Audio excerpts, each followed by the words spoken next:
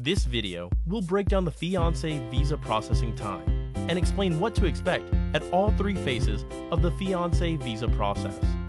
If you do everything correctly in your case, and your fiancé is not from a country which USCIS considers to be a high fraud country, then the current wait time, beginning of 2019, should be about 9 to 10 months.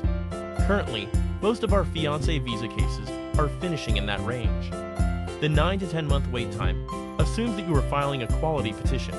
If you have mistakes, you are missing evidence, or have other problems in your case, then the case will take longer. Here's a rough timeline for the fiancé visa case. Your case is filed with the USCIS. You should receive the first notice of action, NOA 1, within 30 days. This lets you know that USCIS has received your packet and that they are working on the case. You should receive your USCIS approval, NOA 2, sometime in the next 5 to 7 months. This does not mean that your case is finished. You still have 2 more steps in the process. After USCIS approval, your case will then be sent to the National Visa Center.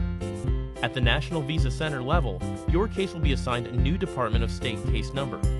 After the National Visa Center assigns a new case number, has you provide the required documents, and does a background check, your case will be sent to the local American embassy or consulate in your fiancé's home country. This local consulate or embassy will process the remaining part of the fiancé visa case. Your fiancée should have her interview at the consulate or embassy within the next month or 2. The length of time will depend mostly on the number of cases that are being processed at that particular moment at that embassy or consulate. Embassies and consulates vary concerning the documents they will want you to provide at the interview.